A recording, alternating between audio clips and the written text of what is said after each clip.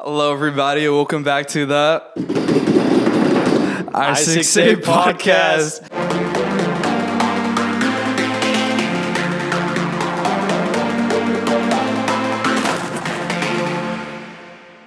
Yeah, we did it. Yes, sir. Dennis, how are you doing, man? I'm doing really good. I'm excited. I'm excited to be here. Yeah. I'm just excited just to be hanging out with you. This is just kind of my excuse just to come and just to hang out. Oh, really? Yeah, that's why I asked to be on this podcast. Nah, man. You came up to me and you're like, yo, or actually, no, you texted me and you're like, yo, let's do this episode on Calvinism. And I'm like, every time you say something to me or you just come across me, I just get really scared for no reason because you're my pastor. And then I realized, okay. As you should be. Yeah, of course, yeah. But then I'm like, okay, you know what? This is a good topic because the thing is like, for people my age, they don't really know how to explain their faith that well, or maybe some of them do, but they're not as like mature in like certain topics about Christianity, and they don't know how to like defend their faith or explain it in some ways. Okay. So I think that's why it's like important for us to meet up and kind of discuss it, so we can kind of give out like some kind of clarification. And I can see that this in the future can be very useful for people my age. Actually, no, not even just for my age, like people in general. Right. Just to have that information. About the doctrine of our salvation. Yeah, right? of course, yeah. Okay. Yeah. So jumping like right in, what specifically is Calvinism? There's like a lot of talk about tulip, Romans 9, all this stuff. So kind of explain it. So Calvinism is just a way to define what people believe about how we get saved. So I'll just back it up a step further than that. Soteriology is it's the doctrine of our salvation. Okay. That's what soteriology is, and that's what Calvinism is. It's one view, one belief of our faith and how we get saved, and kind of to define how a person gets saved. So in Christianity, there is a lot of different views. There's Arminianism, there's kind of the Catholic view, there's Calvinism, and it's important to remember that if we have the foundations correct, the same, then we have the same faith. Our faith is not different, right? A Calvinist is no different from anybody else in that we have the same faith because the foundations are the same. Yeah. We believe in Jesus. We believe that our salvation is through the atonement, through his blood. We believe that there's only one way to God, and that is through Christ, right? We believe in the same core, the same foundations. Yeah. But we differ in small things, and that's why we have different understandings of salvation, like Calvinism, for example. So Arminianism is more of like the opposite, and it's like free will. You choose salvation by by free will, and then Calvinism is more of like Calvinism on the other side. They're kind of opposite views, you could say, where Arminianism is more of, and this is kind of more even the Catholic view is even more extreme than the Arminian view. Basically, it's you choose God. God plays a smaller part. Our Calvinists believe that you play a huge part God plays the majority, and actually does everything. Yeah. And so they have this thing, you mentioned it's called the tulip, which is the 5 points of Calvinism. And it's, I'll just run through them real quick. It's an acronym, and there's 5 points. Every letter is a point. So the T stands for total depravity, which means that a Christian or a person cannot choose God because they're completely spiritually dead. Without God. And I agree with that to a certain extent, right? That makes sense. The U, the second one in tulip, the U is unconditional election. That means you didn't do anything, you're chosen by God. You didn't do anything to deserve how God chose you, which is also partially true, but they stretch it and they say you play no part in it, right? And so they stretch these views a little bit. The L this one's kind of the most controversial and the least people agree with this one, is the L is limited atonement. That means that Jesus Christ did not die for everybody. Yeah. He died for a select few. The elect is what they like to say. Yeah, they call it the elect. The I is the, let me see, the I is irresistible grace. That means that no matter what, God is going to, if he chose you, that's it, you're his. You belong to him no matter what. And this one I have a problem with because basically it means you cannot help but be drawn to God. Even if you don't want God, God's still going to have you. Yeah. And then the P stands for perseverance of the saints, which basically means you're a Christian, you're going to stay a Christian, you're never going to lose your salvation. You will persevere, or basically God will persevere for you. So that's kind of just to sum up. And I think it's important to remember that not all Calvinists believe in all 5 points. Yeah. A lot of them are 4-point Calvinists. Actually, not all of them believe in the L. And then some of them are 3-point Calvinists, some are 2. And there are certain truths that I agree with, but not all of them. And it's not necessarily, a way to define every single Calvinist, but just a good kind of general overview of what the Calvinism teaching is. Oh yeah. So. I think when it comes down to our church specifically, and kind of like what we believe, I think it's like taking a more balanced view. Because with Calvinism and Arminianism, it's like going to two different extremes.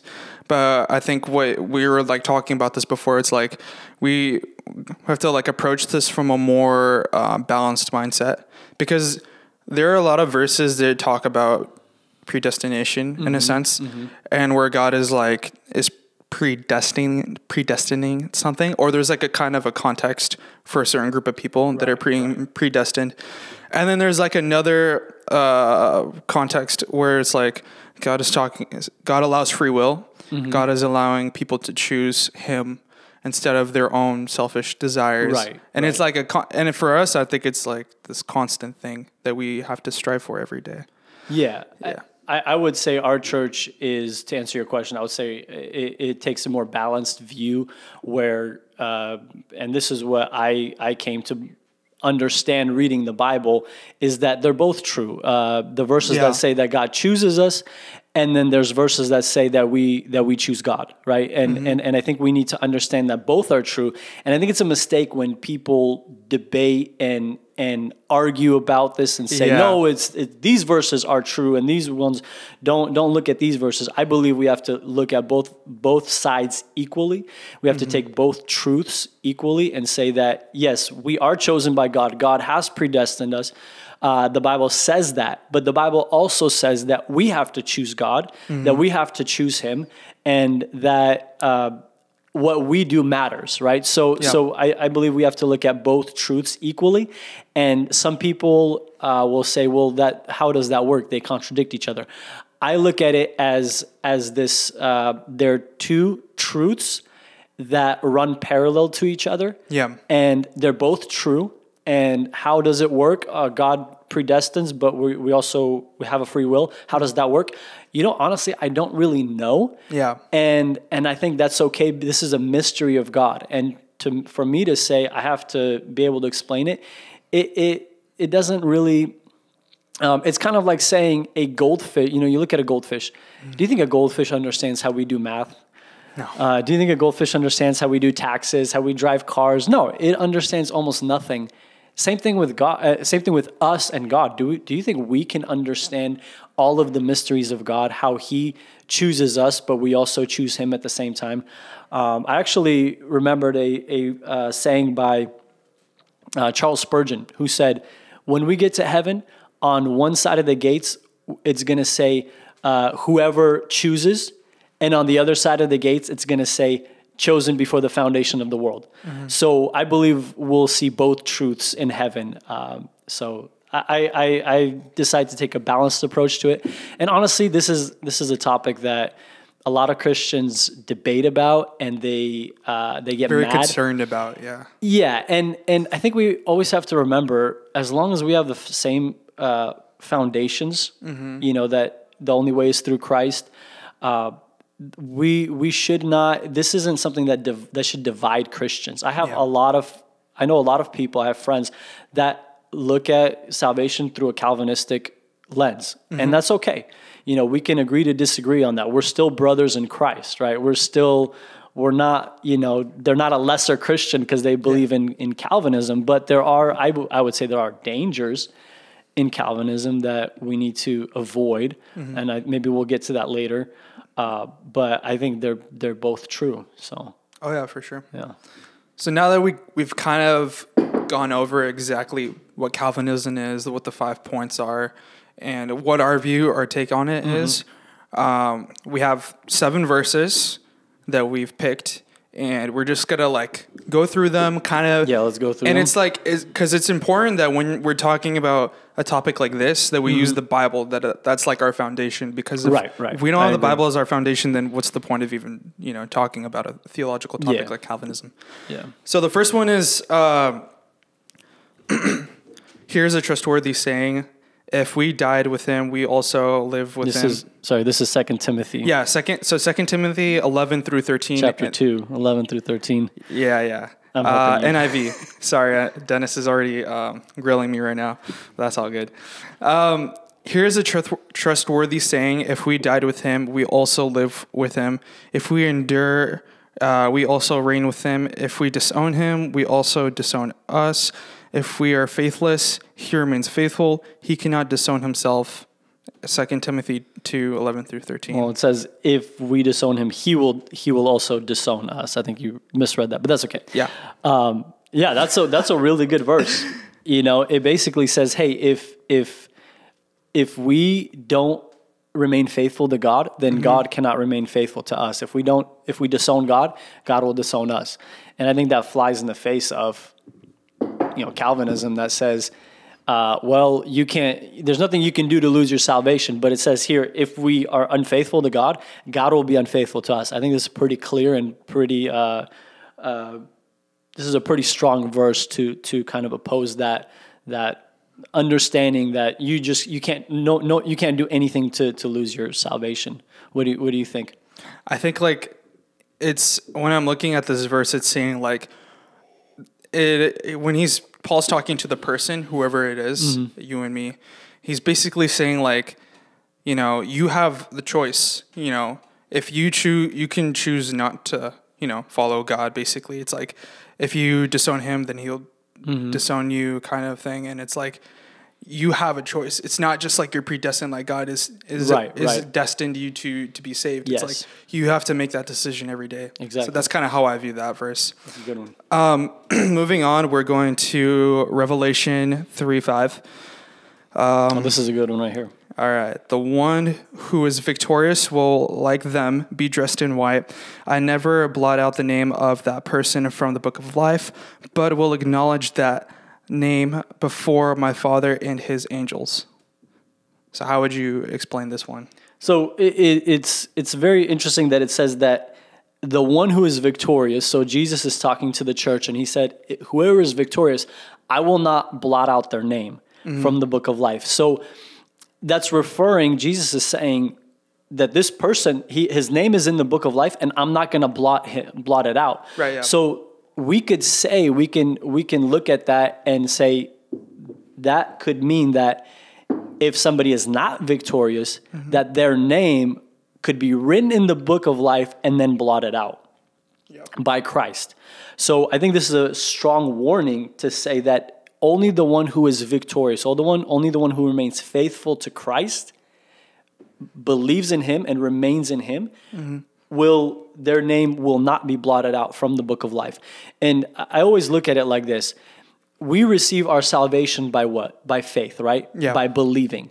So the only way we can lose our salvation is from a lack of that belief. Once we stop believing, we are no longer in right standing with Christ. We stop trusting in him. That's when we lose our salvation, is when we stop putting our faith in Christ. So maybe let's go to verse number 3. Yeah, let's go to verse 3. So this is 2 Timothy 2:17 through 18. It says, their teaching will spread like gangrene. Gangrene. Among them are Hymenaeus and Philetus. Philetus. Man, there's like this joke where like this guy is reading the Bible and he can't pronounce any of the names. Are you that guy? He's like, you know, we don't ever pronounce it the right way. We just kind of mumble it in our heads. That's how I feel right now. Anyways, sorry. Who departed from the truth? They say that the resurrection had already taken place, and they destroy the faith of some.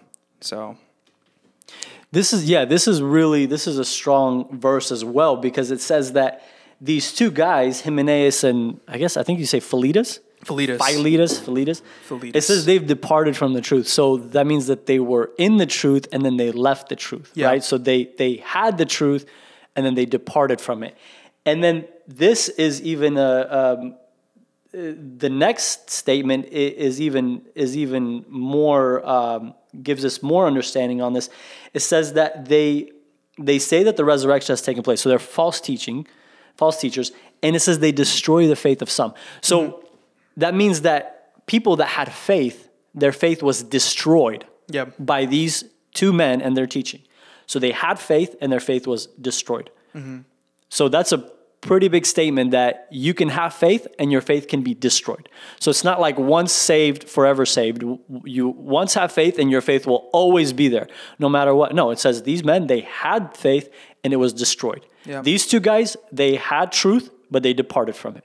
So it's pretty clear here that it's saying that you can depart from the truth. Yeah, definitely. I think like we have also discussed this before, and it's like some Calvinists might say like, oh, they were destined to fall or something like that. That's like another alternative they would take, and you have to consider that. But it's also I heard that. Yeah, you also have to, conclude that you're kind of adding something into the text. We were talking about this. It's like it's not really mentioned that people are like predestined to fall, kind of like that type of thing. It's like reading into the text. You're reading that. Yeah, a lot of people would say, well, if they fell from the faith, that means that they were never in the faith, or if they left the church, that means that they were never a part of the church.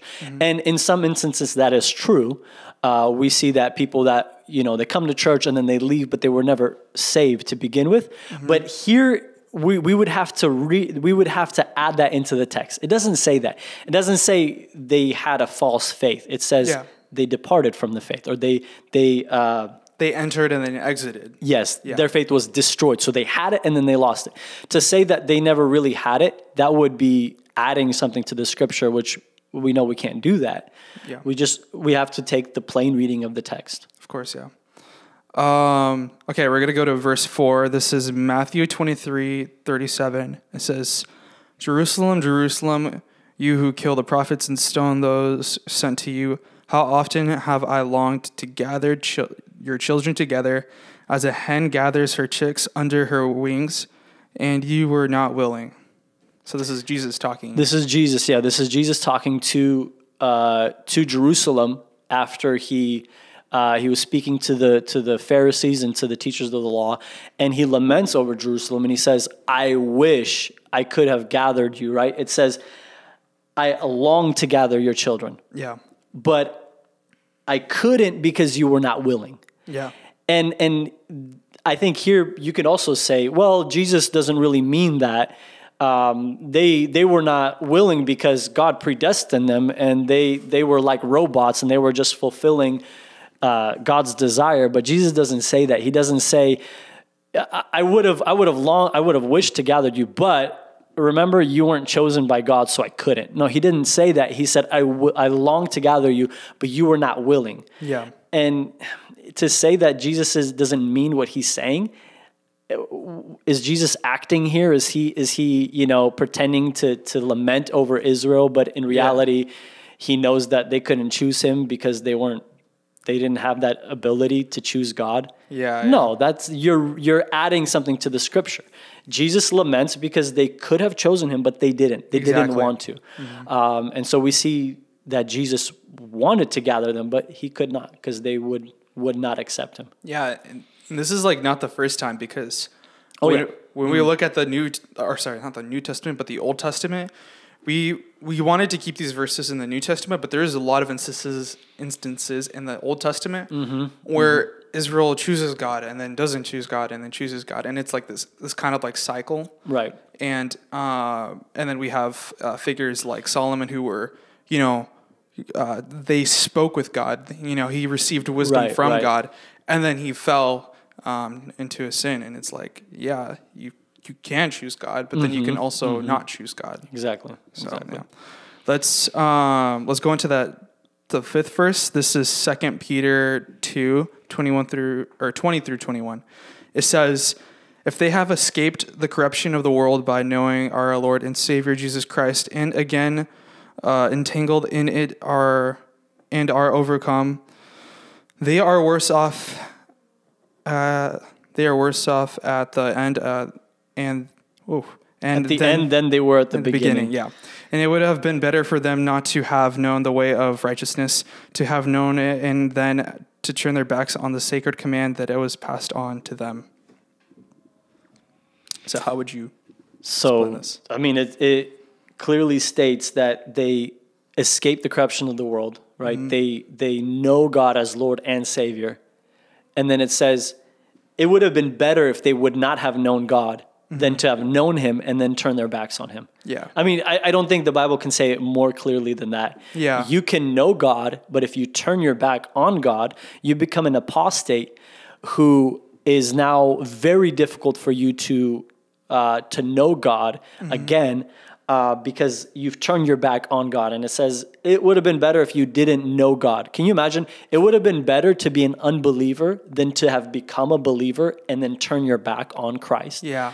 That's a pretty strong warning. I don't think the Bible can be more clear on that subject than that verse. Yeah. I mean, you receive the gospel basically, and then you understand it fully and you accept it, and then you don't accept it.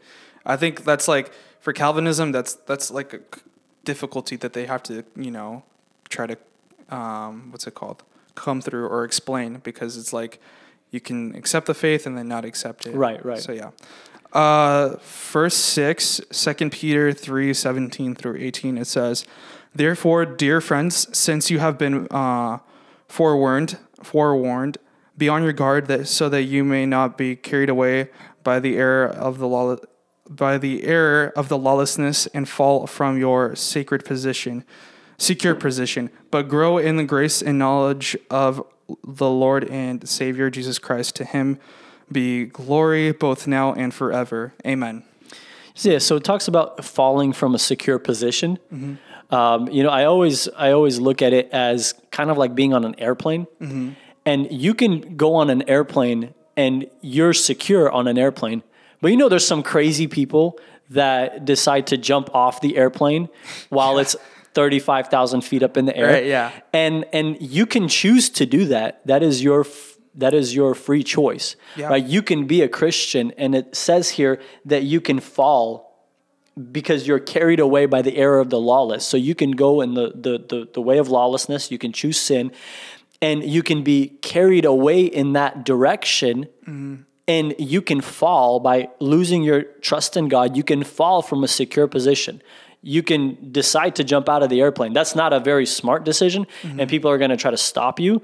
And, the pilot's going to jump on you and try to stop you from doing that. Yeah. But if you really wanted to, you can do that. And that's your choice. You can fall from a secure position. Yeah. So I think that really flies in the face of Calvinistic teaching that says, once saved, forever saved. No, you can fall from a secure position. Yes, we are secure in God. I believe that 100%.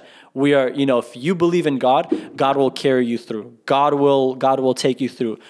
But if you decide to forsake him, then you can fall from a secure position. Yeah, of course. Okay, this is the last verse. This is 2 Peter 3:9, and it says, the Lord is not slow in keeping his promise, as some understand slowness. Instead, he is patient with you, not wanting anyone to perish, but everyone to come to repentance. So this is going against that one of the points that the atonement is limited, right? The third point, the L, limited atonement. God wants everybody to be saved, and there's multiple verses that actually back that up. That's why this one is like the least accepted by most people, because the Bible clearly says, Jesus said, for God so loved the world that he gave his only son, right? He loved the whole world, that whosoever believes in God will not perish. So he loved the whole world, not just part of the world. And he died for everyone. And it says that he is not willing that anyone perish, but everyone come to repentance. Because one of the teachings of Calvinism is, if you're not chosen by God, sorry, you didn't get, like, your name didn't get drawn out of the hat. I'm sorry.